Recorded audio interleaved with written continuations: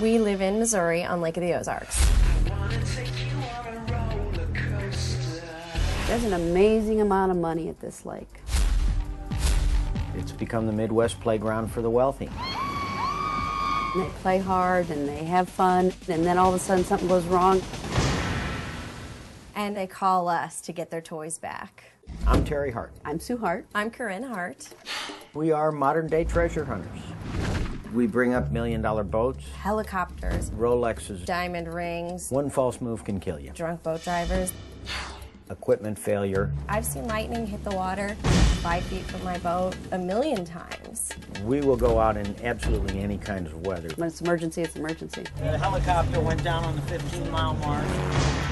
Put that rope over the front. Oh, no! There's always something that can go wrong.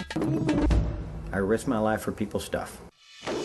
Everything anybody wants me to look for at the bottom of this lake has a story behind it. I hear this kaplunk, and I'm like, uh-oh.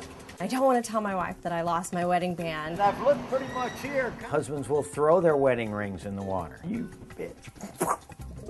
Maybe it's over on this side then. Okay. And when they wake up the next morning, they know they have to have me go get them. All I have is a $100 bill. Okay, cool. Actually, you charged me $50 last time. Kids have driven their parents' cars into the lake.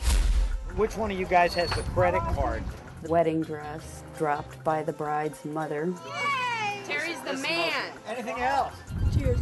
The more people drink, the more mistakes they make, the more money we make. Thank you very much. We'll charge double if we find it, half if we don't. All right. But it's tough when they're crying to tell them. There's a chance we're not coming up with it. Sometimes we are lucky enough to get there before the boat sinks.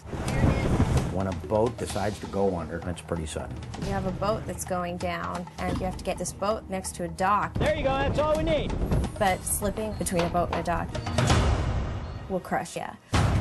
You try to stabilize the situation, get these big pumps going, and stuff anything in the holes and cracks. Okay, great. You can speed it back up. Anything can happen, and you've always got to be thinking, am I ready to take care of it right now?